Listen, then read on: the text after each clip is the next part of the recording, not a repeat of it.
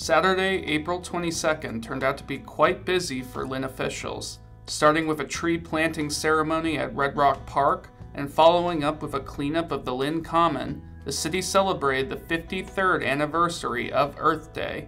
I spoke to the co-chairs of the City of Lynn Litter Committee, Councilor-at-Large Brian Field and Ward 5 Councilor Diana Shakutis. We're here to make a difference in the city. We know that litter is a huge issue in our city.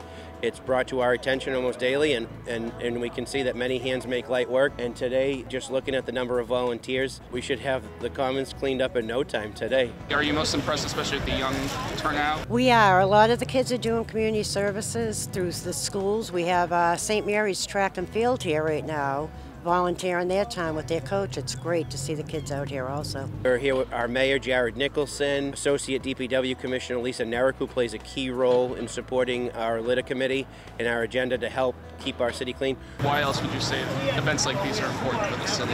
For the community to come together as one, to represent their community and take pride in it and keep it clean. The neighbors appreciate it. We've gotten thank you cards, we've gotten thank you messages from people in the community, and we're leading by example. This is all about teaching our younger generation to help pitch in and make a difference in our community, and that's what we're here to do.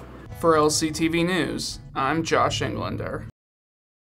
Visit linntv.org/news for videos, press releases, interviews, and more, all for free.